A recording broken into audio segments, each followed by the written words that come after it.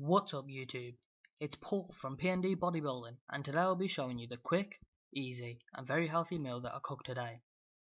This meal took around 5 minutes preparation time and 30 minutes to cook. Basically, for this recipe, all you need is some chicken, rice and spices. I also had peas and sweet corn which I added to the rice, but you don't have to add these if you don't want to. I also chose to cook brown rice to make it even healthier. So first of all, I started with washing the chicken and taking off any visible fat. These pieces were actually very good as they hardly had any fat on them. I don't take off every little bit, but I try and cut off the large pieces that are obvious. Then I placed the pieces of chicken on some foil and added some spices to make it taste great.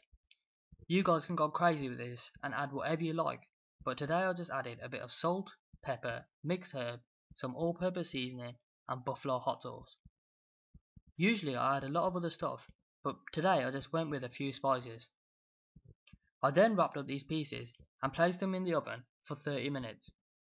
I really like wrapping them in foil as you create a steaming effect and the chicken tastes great as it's been cooked in all those spices you have added. While I was preparing the chicken, I had some water that I was boiling on the gas for the rice. I added some peas as well as the rice is quite plain and boring if it's eaten by itself. The rice usually takes around 25 minutes to cook. Once the rice is cooked, I drained all the water and then added the rice to the pan with the peas. I also added some sweet corn for some extra flavour and colouring.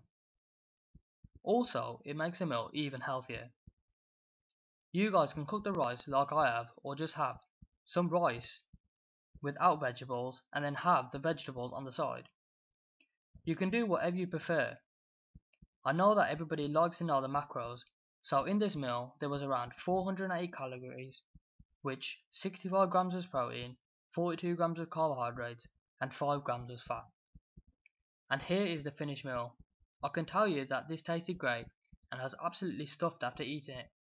I hope that I've shown how easy it is to cook, and I hope you guys like it when you try it. If you have any questions, please leave it in the box below and I will do my best to help. Me and my buddy Ed also have some workout and transformation videos on this channel. If you enjoyed the video, please like and subscribe. Thanks for watching.